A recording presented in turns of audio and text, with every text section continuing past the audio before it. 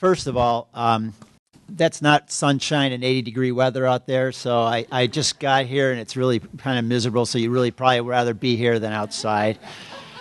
But I will try to be somewhat to the point, so that you don't, because I know this has been a good long day for you, and but I'd like you to have some information from me that I found important for myself to try to in trying to treat my patients, and so hopefully this will have some benefit to you as well. So the question on my title here is augmentation techniques. Are they necessary? You know, in orthopedics, there's in any field, there's always these kind of bandwagon types of situations where things become very popular and everybody jumps on them and they think, oh, this is the best thing since sliced bread. But you try to sort these things out, and you try to decide, are these things really what they claim to be, or are they just a flash in the pan and something that's going to be gone in the next year or 2 years, or find out that it wasn't really so good and maybe it was more bad than good. So that's why this topic came to mind. It also. I had started preparing this talk last year, about a year ago, for a seminar that was going to be given in the summer last year, and that was canceled. So I put this back up on the shelf, and then I took it off and dusted it off a little bit this spring, and then realized that I still hadn't answered the question for myself. And so I've been doing some more reading and also just evaluating what's currently going on in the marketplace and in the orthopedic world. Now, hopefully I hit the right buttons here, so I'll do my best. So, as a physician, we love, especially as an orthopedic surgeon, we love new toys. This is the only toy actually I could find in my house since my daughters are all grown up, and there's lots of plastic horses around, but there wasn't a lot of other things. But we love toys, we love new things, so when we get enthusiastic about these things and something new and saying, "Oh, this is going to be great. This is going to make your outcomes so much better," we're tempted to use them right away.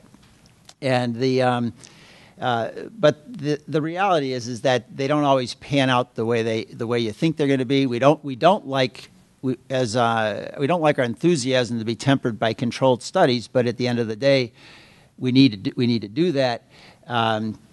And so sometimes we sometimes get ahead of ourselves in our pursuit of using these toys. So why is the question asked in the first place? The primary problem, you look at rotator cuff tears and then repairs, they don't always come out as well as you think they might. And in these numbers that are presented here, even in small tears, small to medium tears involving only the supraspinatus tendon or a single tendon, which is the most common one, you still have a 10 to 20% failure rate. And then with even larger tears, which are not uncommon, you'll have 40% failure rate. And then when you have these tears that are retracted to the level of the glenoid, they oftentimes, more than 2/3 of them fail. They even heal.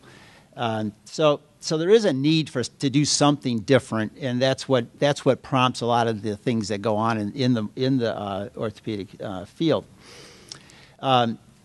Factors that are predictive for failure of repairs: one, the size of the tear; second, the extent of the retraction of the tear; and then third is muscle degeneration. The first two go hand in hand, and so usually the larger the tear, the more the retraction, but that's not always the case. Sometimes you can have two tendon tear across where the attachment is to the humeral head, but you may not have much retraction, though a great deal of the time the retraction is going to be dependent upon a large tear. And then the other factor is muscle degeneration. It doesn't matter how good your repair is or how small a tear is. If the muscle's not working, if there's atrophy, and either for neurological reasons or for disuse reasons, repairing the cuff isn't going to solve the problem, because the cuff needs to be functioning not only as a tendon attachment but also as a functional muscle. Because if the deltoid fires and the rotator cuff doesn't do it well, then you're just going to have abnormal stresses in the cuff. The tendon repair is going to fail anyways. So size of tears. This is just an example of a of an articular side tear. You can see this. I should get my pointer out here. So in this particular situation, this is the supraspinatus. You can see the biceps tendon here in the front of the shoulder. All of these pictures are typically taken from the back of the shoulder looking forward, because that's usually the portal that we use for our placement of the arthroscope. This is the biceps tendon. That actually is a very healthy looking tendon. The humeral head looks very good. The cartilage looks very good. This is just a metal probe that's in there. But there is a tearing and a fraying of the cuff here. This would be considered a partial tear in an undersurface or articular side tear. The extent of retraction, this is now on the top side of the tendon. This is up here is where your acromion is, or the deltoid attachments. This is a probe. This is a suture that was placed to identify where the tear was from the undersurface. But this is down here is the bone, up here is the tendon, and this is the amount of retraction, which in this particular case is fairly small. So muscle atrophy, these things can be determined usually by just a clinical examination. Look at the back of the patient's shoulder. The top part of the scapula should usually have some fullness to it. If it has a depression, it's an indication that the muscle is atrophied. But you also can identify this on MRI findings as well. So once you determine that there is a rotator cuff tear, there's a certain number of steps that need to be taken into account in planning what to do. First of all, preoperative planning. Not only do you have to know that there is a tear there, but you should recognize the size of the tear. You should recognize, like you mentioned, the amount of retraction, atrophy of the muscles. And then also you need to look at comorbidities. Does the patient diabetic? Do they have hypothyroidism? Do they have other medical problems, peripheral vascular disease that may compromise their healing ability? And then also you need to look at their social history and whether they're a smoker, alcoholic beverage use, that type of thing. But once you've done the pre-op planning, then you need to decide as individually, okay, what surgical implants am I going to need for the repair? Can I do a simple repair, or does this need to be a reconstruction of some sort? Tissue augmentation. If you're thinking that it's a large tear and you're going to need to be using some sort of tissue augmentation, you obviously need to have made the arrangements to have it available. You need to decide what kind is best for the patient. And then platelet-enriched plasma, that's one of the things that's been used a lot recently, and it's some I'll get to in a little bit. But if you're going to be using it or thinking about using it, you need to obviously have it available. Some of the risk factors for failure we've already talked about. Age of patients. And it's surprising, though. You can have a 60-year-old and 80-year-old, and the 80-year-old will heal like it's magic, and 60-year-old you'll struggle, and you go figure. But it's it's genetics. And whenever I tell people, what percentage is going to be the injury and what percent genetics, it's usually somewhere 20-30% the injury and 70-80% the genetics, because some people heal better than others, and that's just the way it is. The systemic conditions we talked about, diabetes and such, social habits, occupation. The occupation doesn't have so much to do with the failure of it to heal, but it obviously has a big factor in whether they're going to get back to their job or whether they have a high risk of recurrence of the problem. Because again, if they are going back to very heavy work, and this kind of reminds you of a patient I've had recently who is a stonemason. Well, he's in his late 50s, early 60s, around that age. He has to lift these 80-pound blocks to shoulder level. I guarantee you that, and we've had our long talk with him, that this may not work. You may, he does part-time as a site manager or as the overseer of things, but he also has to lay block at times, and so it's a difficult situation when your occupation requires you to do these things, and as he said, it's difficult for him to tell everybody who he's working with to raise the scaffolding higher when they're still working at a comfortable level, and he has to be working at a level that he's having difficulties getting his arm up that high. So the occupations have an effect on both the rate of re-rupture and also on even getting back to work.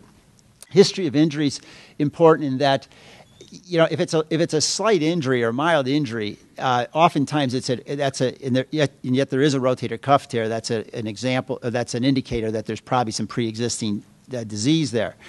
And when there is pre-existing disease, you need to realize then that's probably been there for quite a while, and therefore the quality of the tendon, quality of the muscle, and a number of other factors may be compromised, and as a physician, you need to be aware of that because it's going to affect the outcomes. Physical exam we talked about a little bit, and then looking at radiographic findings and MRI findings to also be able to plan what's going to need to be done at time of surgery. This radiographic exam, this is actually a pretty healthy looking shoulder. There's a minor little spur at the front edge of the acromion there, but the head is very round. There's no sclerotic changes at the tuberosity, no cystic changes. There's no significant spurring at the acromioclavicular joint. A minor little spurring where the coracoacromial ligaments, coracoclavicular ligaments are, but that shouldn't have any effect on the rotator cuff. So a healthy shoulder, it's good to know. It means that there's probably not much in the way of any pre-existing situations, and so if he does have a cuff tear, it's probably going to be a pretty straightforward procedure. On this particular X-ray, you're seeing more cystic changes here, some sclerotic changes here, a little narrowing of the space between the two bones, a little more spurring here, a little spurring up here. Still pretty good at the glenohumeral joint. But that's an indicator that there's something that's been going on for a while, and for probably at least several years, if not longer. So it should pique your concerns as to whether this is going to be a straightforward case or not. Then you get an X-ray like this, and you're probably best not to start talking about surgery. In this particular situation, the head is up against the acromion. There's osteopenic changes of the humeral head. There's significant spurring at the acromioclavicular joint. If you can fix this, well, you can't. So you're going to be in a situation here where you're best off therapy. Expect limited function. If it's a painful situation, it's not resolving then you're starting to look at things like total shoulder arthroplasties, hemiarthroplasties, or reverse shoulders, which actually play a pretty good role in the case of a chronic large rotator cuff tear. But fortunately, most of people you deal with hopefully aren't in that situation. Get to the MRI scans. There's the humeral head is in normal position in relationship to the glenoid. The acromions, there's a normal space between the two. There is some tearing, interstitial tearing or mid-substance tearing here, but the tendon itself is pretty healthy looking, and there's no evidence of tearing on this image. On the next image, you can see that there's some tearing of the inferior aspect of the articular aspect of the tendon, and more fluid in the tendon itself, and so there's some splitting of the tendon here on this image. Minor little impingement from the acromioclavicular joint. On this particular image, these are the images that are most helpful for determining muscle atrophy and, again, likelihood of failure of a repair. The supraspinatus is this muscle, and the cross-section of the muscle is normal. This doesn't reproduce, at least from my angle, it doesn't reproduce real well on the screen. But this is a healthy looking supraspinatus muscle belly. If you get an image like this where there's a lot of fatty tissue around it, the cross-section is diminished, and you have some increased signal in the middle, which indicates fatty infiltration. That's an indicator that the muscle's not functioning well, it's not going to function well, and it's not like, send them to rehab and strengthen it. That's an indication that this muscle has not been used well for a fairly long time. Trying to get that to recover to a point of being functional is fairly limited. In fact, perhaps nil. Again, on this particular image, humeral head's up against the acromion. The tendon does actually still intact coming across here, but you can tell that this isn't functioning as in a normal situation because it's not keeping the head down. Also, though, when you see this, you can infer that the biceps tendon, and there's other images which would show this, but the long head of the biceps tendon is also probably probably torn as well, because oftentimes it's the rotator cuff can be torn and can have a fairly substantial tear, and somebody may be functioning fairly well because the long head biceps tendon is still intact, and they've learned how to manage with that in place of the supraspinatus. And then what happens is they get a minor little injury, the rotator cuff tears a little bit more, or the biceps tendon gets frayed, and then they all of a sudden have a profound weakness, and you're wondering, where did this come from? And it's because they've had something going on for quite a while, and it just presented itself. On this particular image, the head of the humerus still in the normal alignment with the glenoid. The cuff is retracted to actually about here, and then but you still have a normal space, and so the biceps tendon is probably still functioning. This tendon is probably still repairable, still be able to be brought back into its attachment site here. So that's probably a repairable tendon. On this particular image, again, is similar to that X-ray. Head's up against the acromion.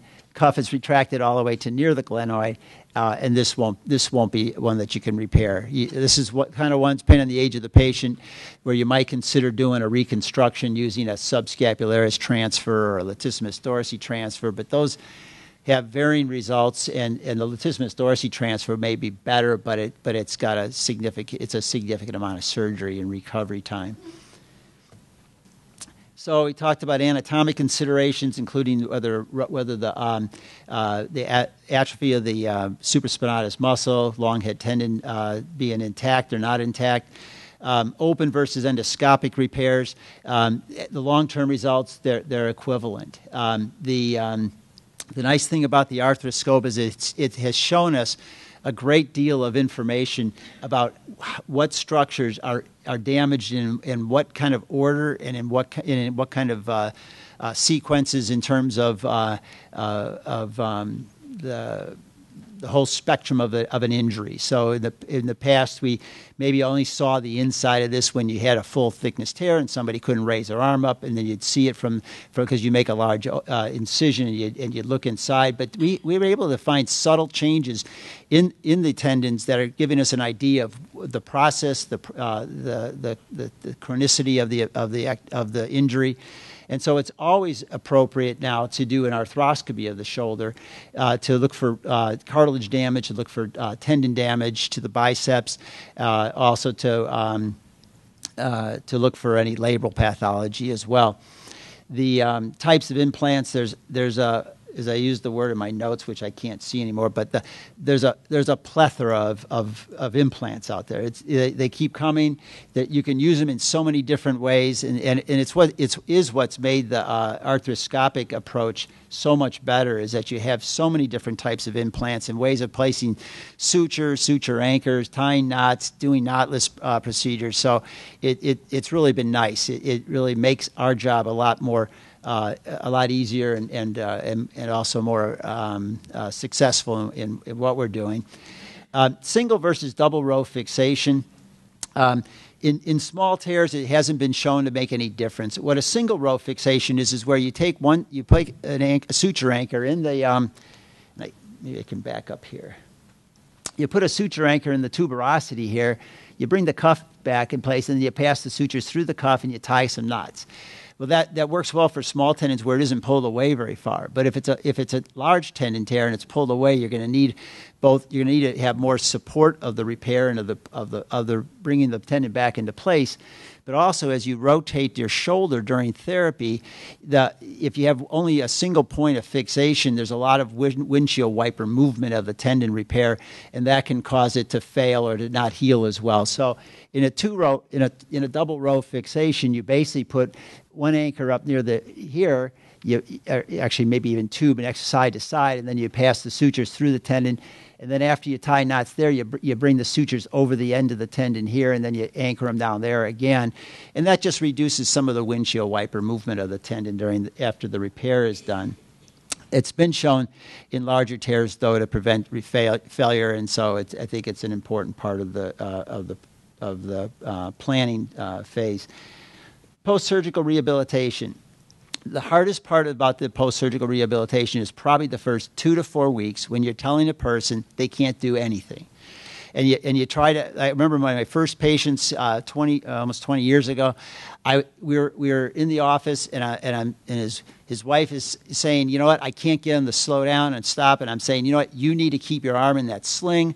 I don't want you moving it. I don't want you to bring your arm up and down. And he looks at me and says, you don't want me to do this? That was the post-operative day one. So there is this issue about communicating with your patients well beforehand, and it doesn't always work because they're not always listening to you anyways. And so you have to keep repeating it. And so I learned a lesson back then. Not all my patients have learned a lesson, but I've learned a lesson. This is just a long slide. I'm just going to go through real quick. The importance of this is that the tendon attachment is a fairly complex attachment. And so it's three zones. It's the tendon. It's where the tendon kind of starts getting close to the articular surface and the bone, and then it's the bone itself. And they all have to repair in a very precise way in order for the tendon to function well, because it's not just like tying a rope to a post. It's got to absorb the contraction of the muscle. It has to absorb the rotation of the bone at the same time. So it's fairly complex, and it's important from the standpoint of how you do the surgery, how you recreate the tendon attachment, the footprint. It's important from when somebody's designing an augmentation device to try to improve the healing rate. It's important for them to know where normal cells are present, what types of cells are present there. But it's also important for rehabilitation, because this whole process it isn't like 6 weeks and it's healed, and you all know that. It's not even like it's 3 months or 6 months and it's all healed. It is literally, in almost all cases, a year of healing.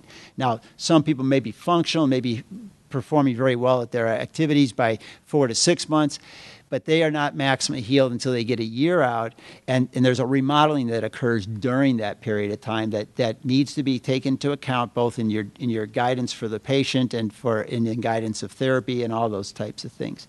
So it's not a simple attachment site. It's a little more complex than just suturing two tendons together, that have been torn or that have been cut. So here's a series of images of the rotator cuff. This is just a myoframe on the undersurface. You can get in here and you think, oh, wow, maybe this person doesn't need a repair, because it's just myoframe. So the head of the humerus looks pretty good. The biceps tendon looks pretty good. So then you get to the top side and you see this huge tear. This is probably about an inch in diameter here, where the tendon should attach on the bone. The cuff tendon splitting longitudinally as well, and it involves both the supraspinatus, which is the front half of the two tendons that come over the top, and then the infraspinatus in the back. So you get a little bit kind of fooled into thinking maybe these things aren't as bad as they look. And in this one, particularly the MRI said a small tear. So you get there and you realize you're dealing with a more difficult situation. Fortunately, in her case, it was a very supple tendon, and it was easy to get the tendon leaf back where it belonged. This particular image, this is a more clear evidence of a partial undersurface tear, but it probably involves at least 50% of the thickness, and I think probably closer to 70%. Again, biceps tendon's healthy, and that's good. Humeral head cartilage is healthy, which is good.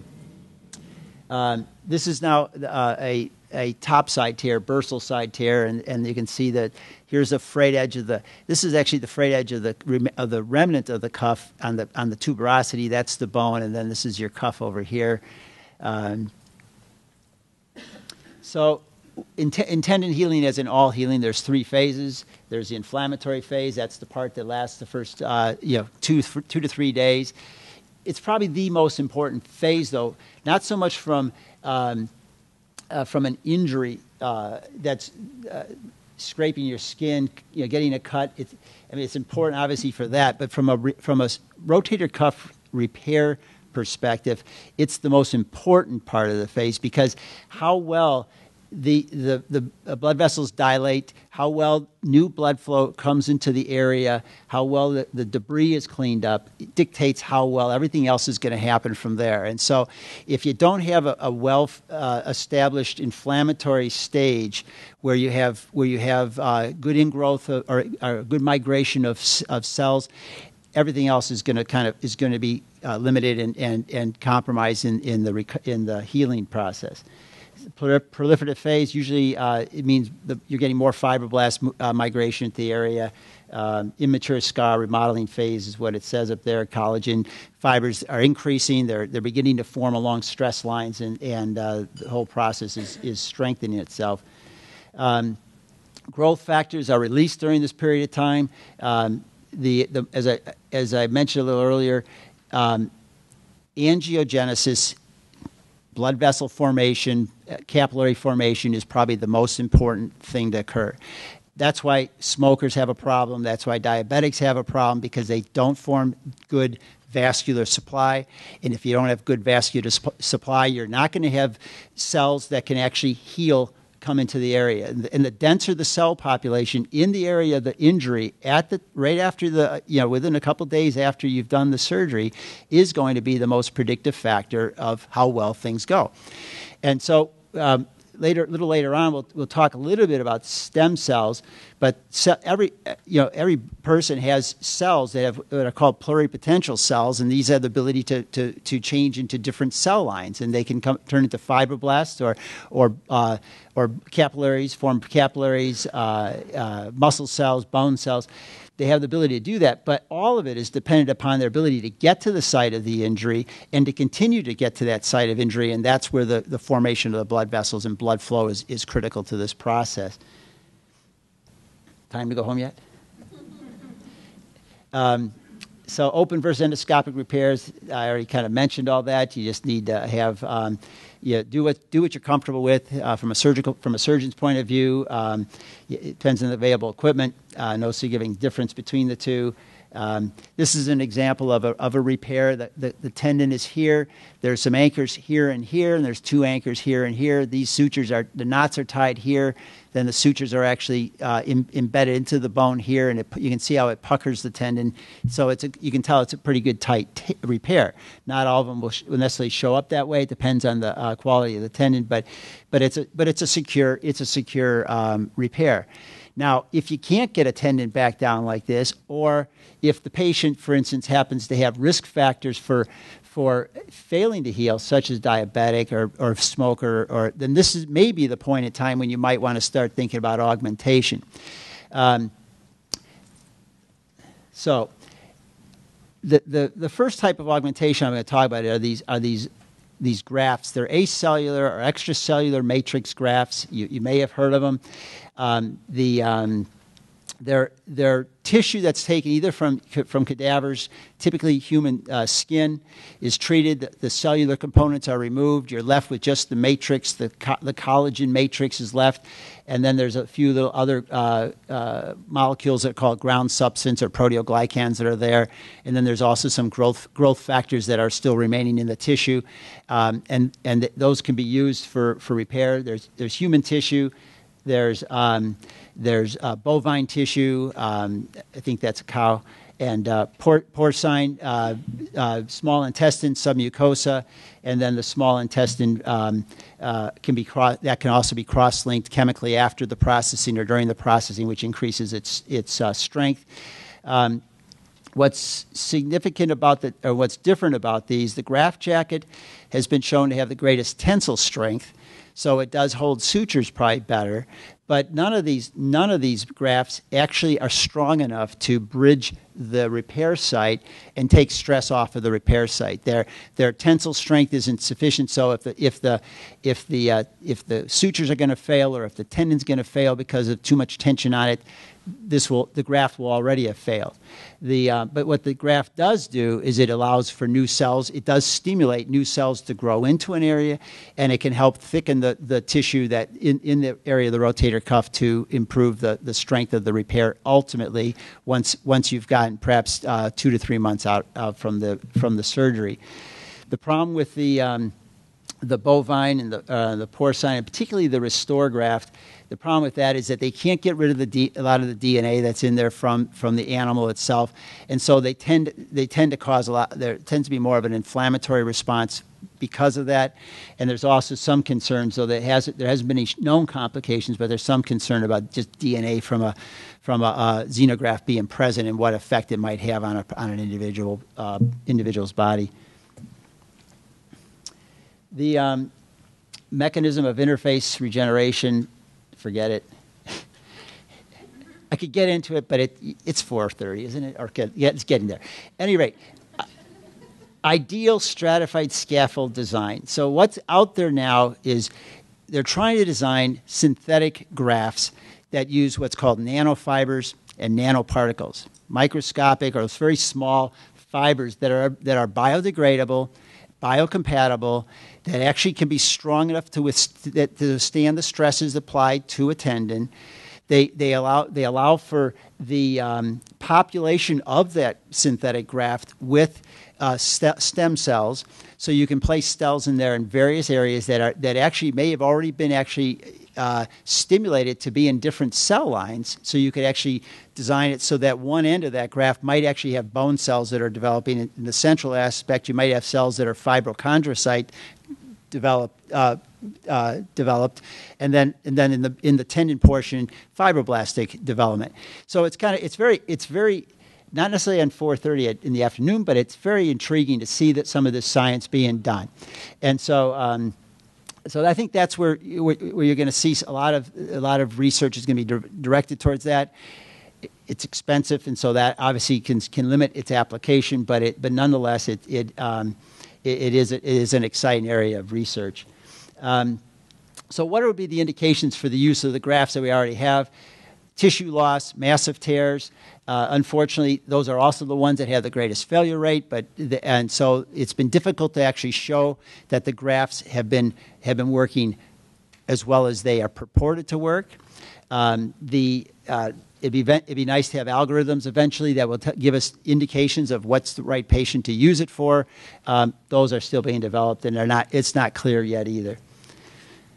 Two studies that have been done in not too distant future, or in the distant past, Ionati, using the porcine submucosa graft, demonstrated poorer outcomes than in the augmented group than in the control group. So, and then they also had a 20% inflammatory reaction rate in that study, so there was a fair number of complications with the use of the graft. Wong in 2010 used the graft jacket, which does not have the DNA issues. He reported good results in 80 patients with these large tears.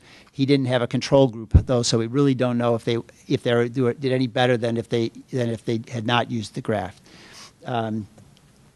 Theories. Okay, so moving on to platelet-rich plasma. Theories of use. I'll get into in a minute. Indications for use, outcomes, future use. How does platelet-rich plasma? How do they acquire it? Basically, you draw blood from the patient. It can vary in volume from 30 to 60 cc's. Each system that's out there can use different ones, different volumes. But after you take the blood out, you put it in a centrifuge. You spin it down somewhere between 1,500 and 1,900 G's of force. It separates out the red blood cells from the white blood cells and platelets, and from the plasma, or just the acellular, non-cellular portion of the blood. There's also there's some proprietary developments in some of these systems, which actually have a float that's in there, which helps to compress the plasma and helps to, or the platelets, and helps to improve the concentration of the platelets. After you spin it down, you separate out the blood cells and the red blood cells and the plasma, and then you can at that point decide of doing one of two things. You can activate the clotting factors in that plasma, which will then kind of form like a jelly or conglomerate, and then you can actually use that and place that in between the tendon and the bone where you're doing the repair. Or you can actually, it's actually thick enough to hold a stitch, not real well, but it can hold a stitch, so you can suture it down to a tissue.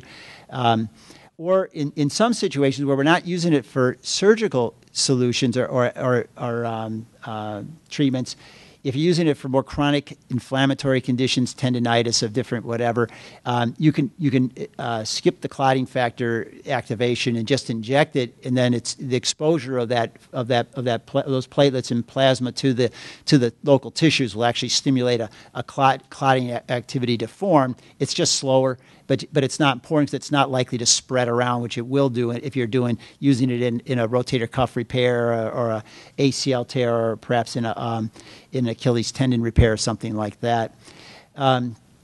The growth factors that are present in the platelet-rich plasma, they're here. The platelet-derived growth factor stimulates cell replication, angiogenesis, mitogens for fibroblasts, basically helps start cells dividing.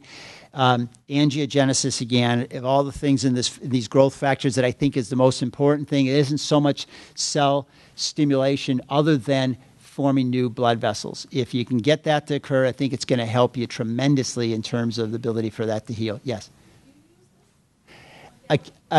Occasionally, not very much. Sometimes I'll use it if somebody comes to me and says, you know, we were at this doctor and he said that you really need to use this, and it's a young girl and she's had an ACL tear, and the family says, we really heard that this is great stuff, and I've succumbed. But it's not because I didn't think it was useless, but I don't use it regularly because in surgical situations, because I don't really know if it works. And I'll get to that in a little bit. Yes? No. I told them that.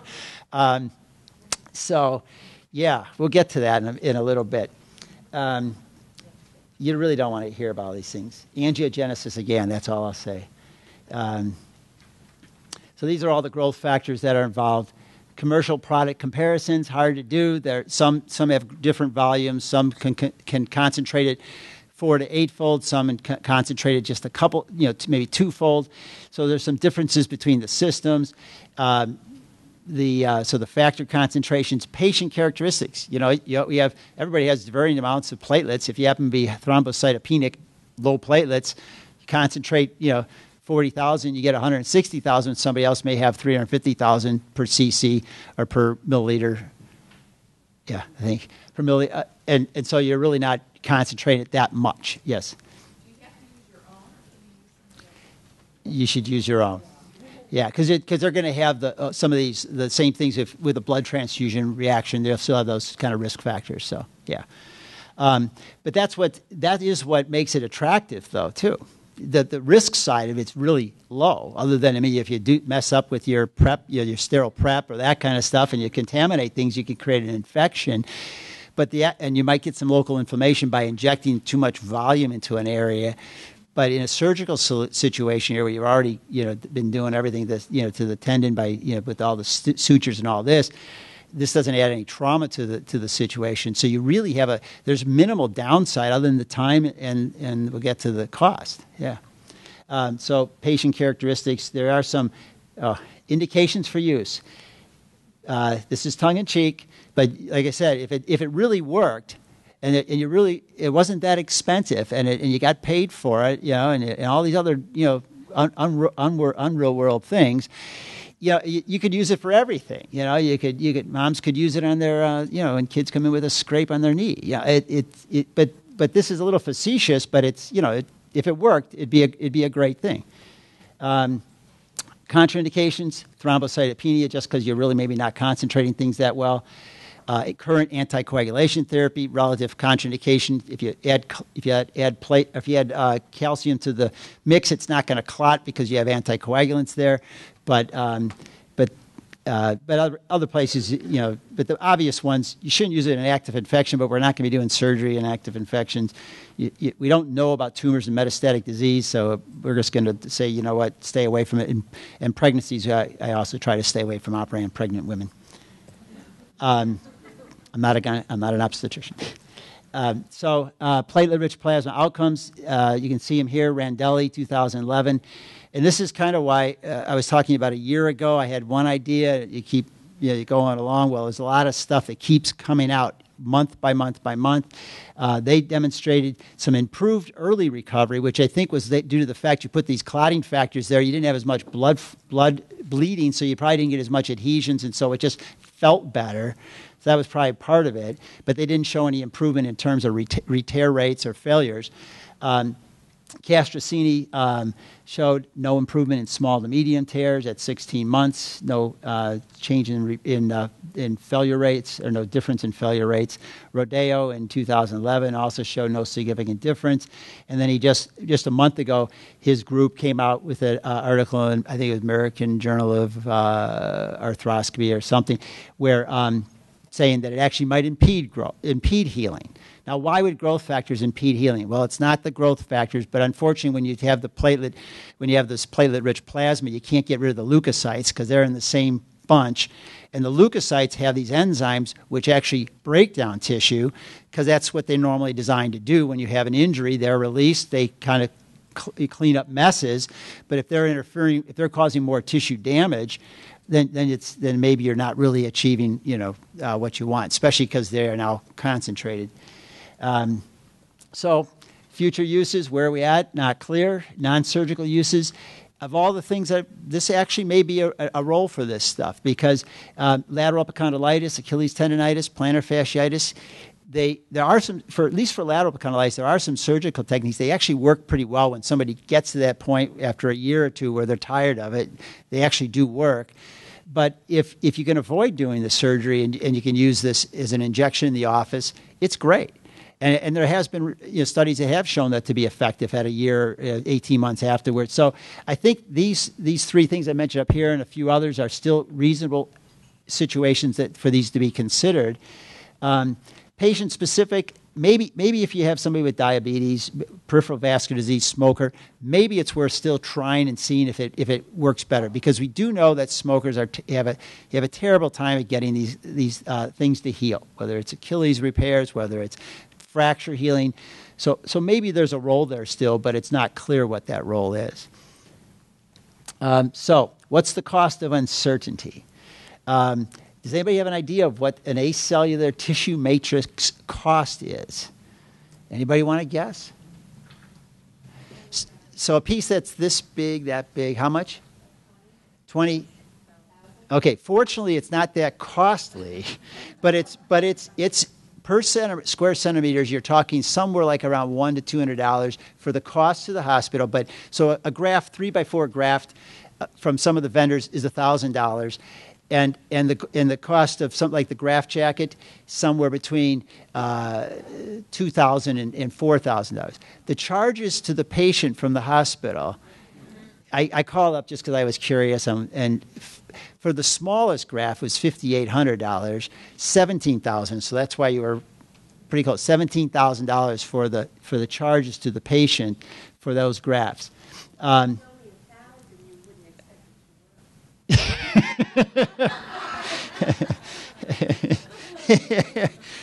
guess that's why we buy clothes when we do sometimes too, right? I like Kohl's. So, at any rate, so with platelet-rich plasma, surgical uses, they charge for the centrifuge to bring it in. They charge for the kit that's this little tube that lets you separate out the elements of the blood. $3,000 to $5,000 for that. In the office, it's a $1,000 charge for that plus whatever you charge for the injection for drawing the blood. So obviously these things have huge costs, and if it's I'm not sure if it's going to make a difference. The question is, why are we doing it? And so it's out there. We still need to find out where to go with this.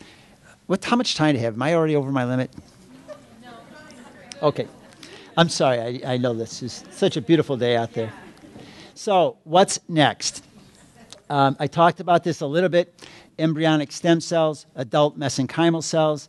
The embryonic stem cells, the benefit, indefinite proliferative period, so they have their shelf life is much longer. Differentiation for different cell lines. They have it for all cell lines. However, they are not your own tissue. They can incite an immune response. They're tumorogenic, meaning they can cause tumors to form. And then a big one is the ethical concerns of how they're acquired. And so fortunately, adult mesenchymal stem cells have been shown to be effective in animal models. And so that's great because the preliminary studies show them to have good potential. There's an ease of acquisition. It avoids immune response concerns, and then there's the absence of ethical issues. Ease of acquisition is relative. There's two types of these stem cells. There's the bone marrow-derived stem cells, and there's the adipose-derived stem cells. Bone marrow obviously means you have to stick somebody typically on through the iliac crest. It doesn't hurt when they're asleep. It hurts when they're awake. But it's one way. But the problem with that is it's hard to get a lot of cells. You don't know how many you're going to get, and so it's a little unpredictable and it's difficult to acquire. Adipose cells in this country, there's a lot of them. So and just sorry, I shouldn't digress like that. But fortunately, we all have some, and they're not hard to acquire, and it's good. You can get a fair number of them, so it's a good potential source for treatment. So the conclusions are patient selection. It's key. It doesn't matter. All the augmentations in the world, they're still limited, and you have to choose what your patients well and have good preoperative planning. But you also not only good preoperative planning, you have to know what your patient, who he is, who she is, how motivated they are, how compliant they are, what's the other risk factors. Surgical technique, there's no augmentation, there's no supplementation that makes up for poor surgical technique. So you have to pay attention to the details.